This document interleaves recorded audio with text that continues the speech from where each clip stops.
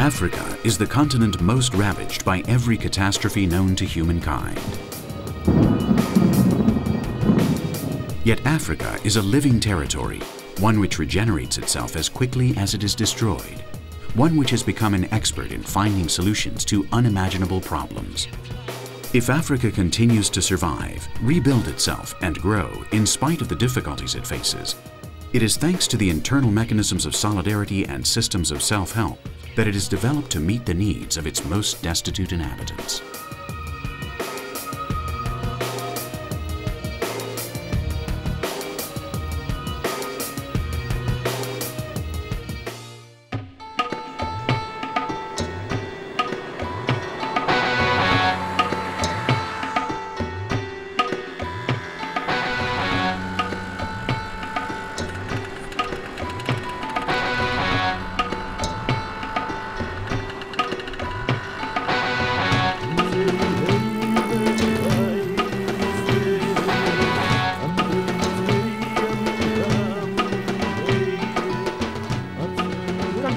To be physically disabled is to be marginalized by society. People say disabled people hide away in the attic, but I wanted to do more than that.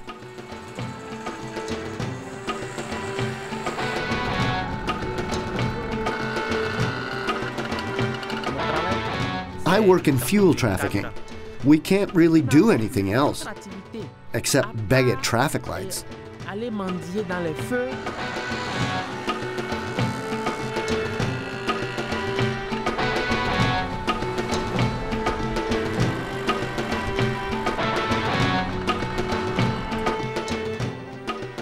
The 130-kilometer highway that links Lagos, the capital of Nigeria, and Benin, is flooded every day with vehicles whose occupants smuggle fuel.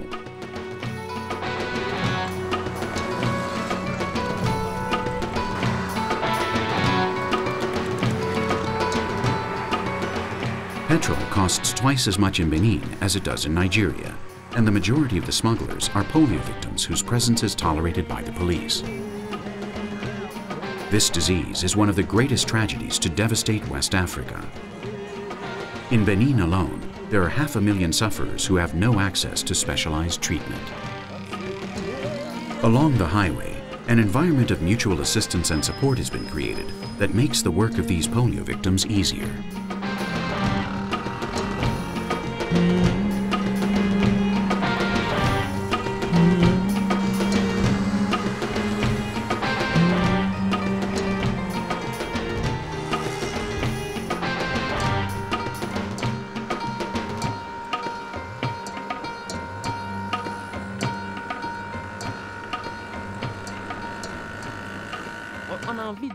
When we see children playing soccer, we feel really jealous. Parents have to be educated so that what has happened to us doesn't happen to other children. We need to ask parents to take their children to the hospital to be vaccinated.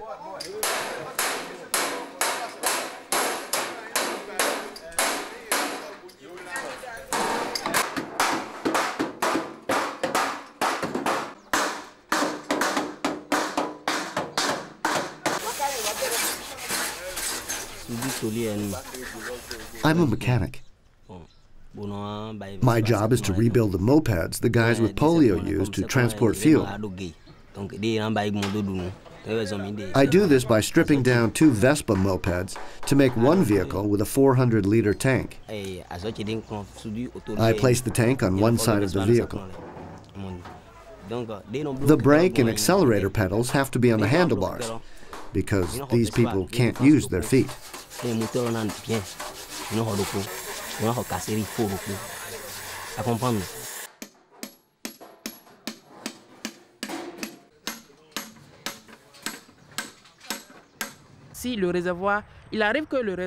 the tank were to come into contact with the spark plug, everything would catch fire.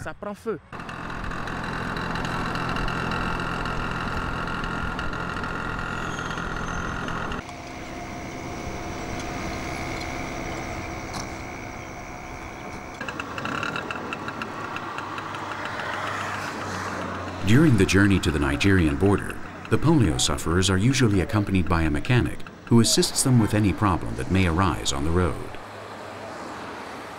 This assistant is shared in case one of the others needs him.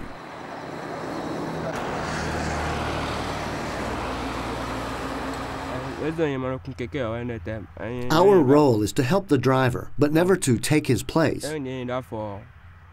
I'm here to help him if something goes wrong with the vehicle or with any other problem that might happen on the road.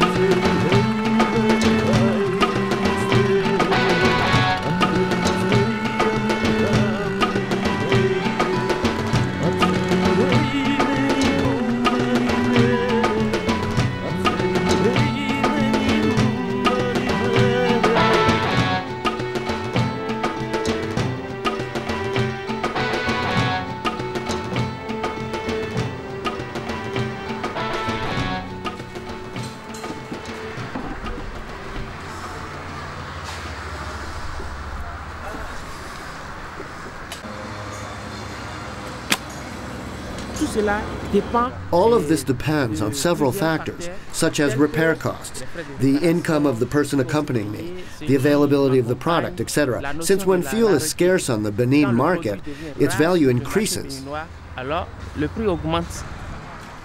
There's also the fluctuation of the naira, which is the currency we use.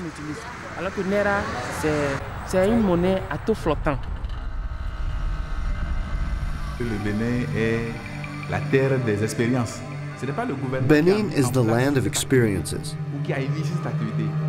The government isn't behind this activity. It's the disabled people themselves who have found a solution. And society believes it, accepts it, and, let's say, tolerates it.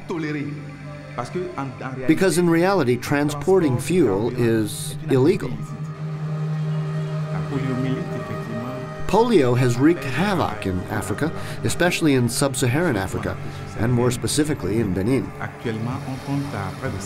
Today, 7% of the population suffers from the disease, but unfortunately, only 1% of them receive proper care.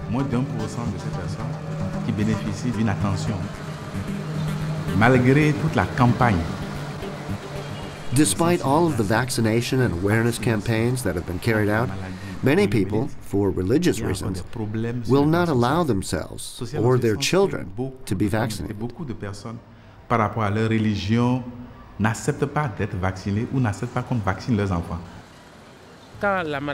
I was very young when I got the disease.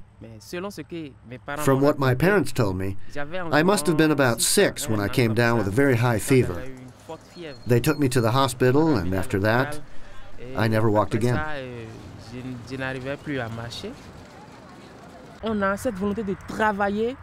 The authorities, the police, the customs officials, they turned a blind eye and let us through.